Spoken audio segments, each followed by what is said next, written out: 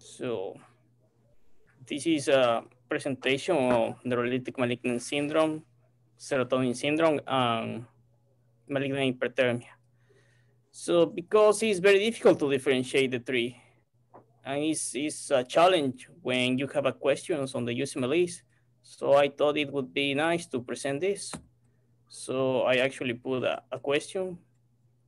So a 40-year-old man is brought to the emergency department after being found talking to himself in the park. When authorities asked him to leave, he became agitated and combated, saying he was destined to lead and he was to wait in the park for the sign. So the patient was psychotic. The patient admits not sleeping for the past week. He stops John from topic to topic and he appears distractible, disorganized, and unable to care for himself. The patient is admitted to the hospital and started on daily allopurinol and valproate. So we have a patient with clear signs of schizophrenia. Over the next week, he becomes significantly calmer, although he continues to believe that he will lead a spiritual revolution. He's sleeping 6 hours a night. He's better able to focus. 10 days after admission, he fails to come out of his room for breakfast. Nursing staff members find him lying in bed, confused, sweating, and stiff. Vital signs, temperatures are high temperature, high blood pressure, high pulse, high respiratory rate. As a precaution, all medications are stopped.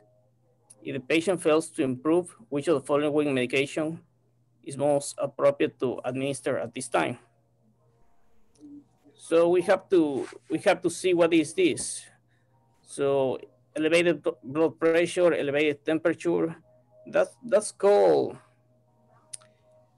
in as autonomic dysstability, which means an increased sympathetic activity. You have a patient with history of taking antipsychotics, and he's rigid. So this would be, we have to recognize that this is neuroleptic malignant syndrome. So how should we treat? We have the benztropine, cyclopeptamine, bromocriptine, phosphimine, propranolol, and succinylcholine. And the answer would be benztropine. It's very easy. So whenever we have a rigid patient with apparent malignant neuroleptic malignant syndrome, we should use benztropine. So the most common feature is fever, confusion, muscle rigidity, autonomic instability. Something very, very extremely interesting is the fever. First generation antipsychotics like allopurinol generate great fever, but second generation like quetiapine or risperidone doesn't produce as much fever as first generations. Nevertheless, we always think that we have to give the benztropine first. The first thing we can do is stop the medication or actually giving benzodiazepines. That's what I was reading. And hydration is very important.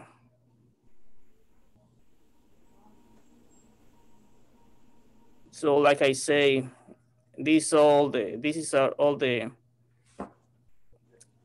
medications that can produce neuroleptic malignant syndrome, first generation. And remember that fact, first generation antipsychotics produce more fever than second generation. Okay. So what's the most common feature is mental status changes, being rigid as a pipe, and the hyperthermia and the autonomic instability. If you want to compare serotonin syndrome, malignant hyperthermia, and neuroleptic malignant syndrome, the thing that they have in common is autonomic instability. This won't help you differentiate. They all have tachycardia, hypertension, tachypnea. The fever won't help you as much. The classical or the mental status. The thing that will help you differentiate is that the patient is rigid as a pipe, very rigid. This is specific. They have leukocytosis. sometimes we forget. We try to focus on the CK, and usually the CK is between 1,000 and 100,000. You want to differentiate from the others. Serotonin syndrome can have elevated levels of CK, but usually less. And malignant hyperthermia, it varies, but it's usually higher. The leukocytosis is only specific for NMS. You also have increased liver enzymes, and you can also have hypocalcemia, hypomagnesemia, hypernatremia, but those are less common features. And we actually have a patient once in the hospital, and you can use this diagnostic criteria. And you might think you know what is neuroleptic malignant syndrome, but you don't, because I remember we have this patient, and he actually had the score of 100, but I don't know if you have ever seen a patient with neuroleptic malignant syndrome. They move a lot, and you're thinking they reach it as a pipe. That means that they don't move, but that you be mistaken. If a patient is rigid as a pipe, he can still move, because this patient was moving his arms and legs, but in an extended position. So everybody was saying that must be serotonin because the patient is moving. So that's very important to differentiate. Being rigid doesn't mean that you are unable to move. So the management, if it's mild, you start with benzodiazepines. Don't forget that. The dantrolene, we use it later. The dantrolene, we use it only benzodiazepines doesn't work. And if you have refractory treatment, we use either bromocriptidine or amantadine. Because remember, bromocriptidine is a dopamine agonist, and amantadine is also a dopamine agonist. So, but what people always forget or don't know is that you start with benzodiazepines. And this is also true for serotonin syndrome. You start with benzodiazepines. So malignant hyperthermia, if you want to differentiate from the other, this is an acute condition. Neuroleptic malignant syndrome takes time to develop, take days to develop. Malignant hyperthermia is a surgical complication. So you are in the operating room and the patient develops malignant hyperthermia. Neuroleptic malignant syndrome can you give a patient the neuroleptic and you have to wait for this to occur. You have to wait for days. Malignant hyperthermia is an intrasurgical complication. It's something that occurs instantly.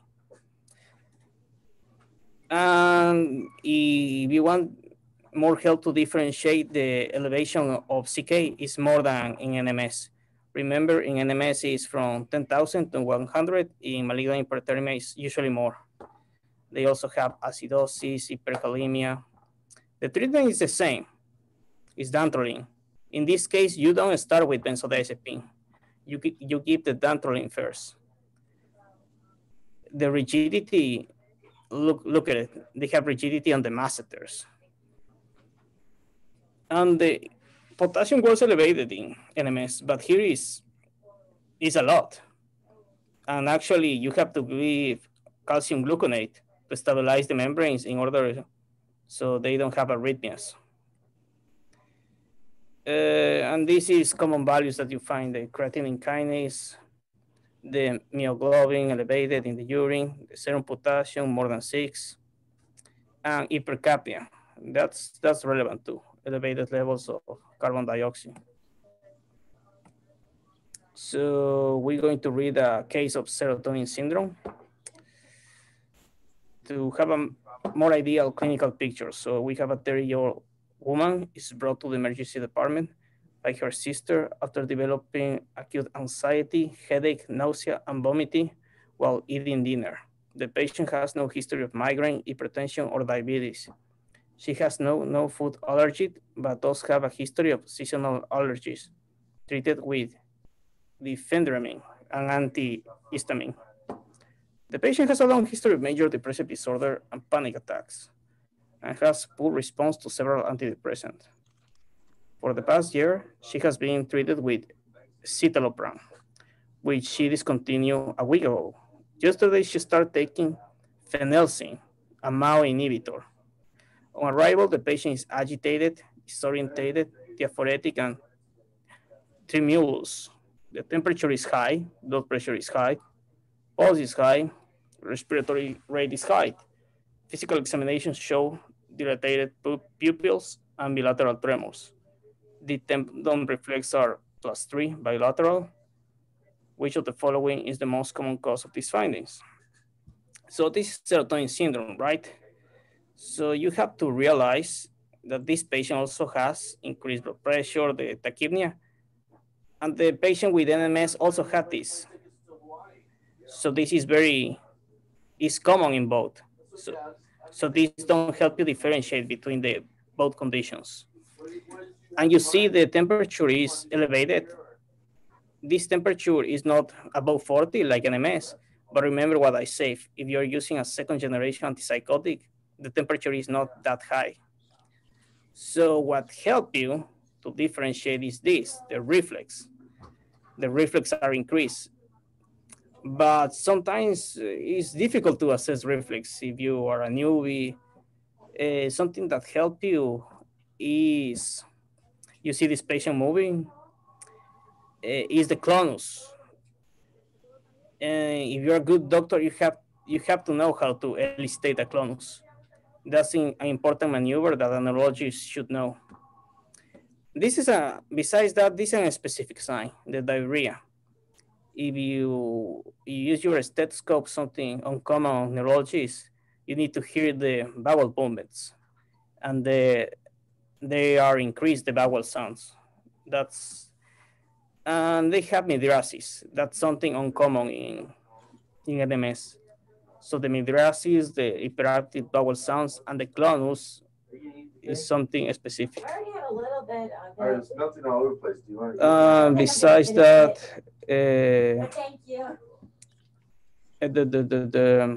The causes are the interactions with antidepressant, and these two drugs are important, tramadol and linezolid. The management is benzodiazepines, and this drug is very important, ciproheptadine. But you can only use ciproheptadine when everything fails. If the hydration is not working, the benzodiazepines don't work, you use the ciproheptadine, which blocks the serotonin receptors. Please don't forget that linezolid and tramadol are medicines that can cause serotonin syndrome, especially the tramadol, because linezolid is something that people usually know if you're taking the boards. Tramadol is something that people usually forget. Tramadol can cause serotonin syndrome. Actually, there's a criteria for serotonin syndrome. The only one that doesn't have a criteria is malignant hyperthermia. This is called the Hunter criteria. The Hunter criteria, you have one of the followings. I don't want to read a lot, but basically you have to have either clonus or hyperreflexia. So it's very important for you as a neurologist to know how to elicit a clonus. So to sum up, this is the most important part. Please don't forget, NMS developing over the days to weeks is not an acute condition. Serotonin syndrome develops over 24 hours. And malignant hyperthermia is an intrasurgical complication. NMS results on average on 9 days. So if someone has NMS, it's going to stay for a long period of time. While serotonin syndrome results usually in 24 hours. So if you have patients, you're not sure if she has serotonin syndrome or NMS. It has been with symptoms for 4 days. It's very improbable that it's serotonin. And remember, malignant hyperthermia is usually severe. And that's it. Thank you.